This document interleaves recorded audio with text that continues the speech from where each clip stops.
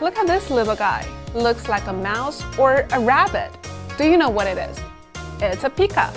Although not a rabbit, it's very close. The pika can be described as nature's rejuvenator. Their chewing helps grassland plants to renew and remain vibrant at all times. They will excavate burrows and move in afterwards. Their abandoned burrows will become second-hand homes for other animals such as birds and lizards. Look at that!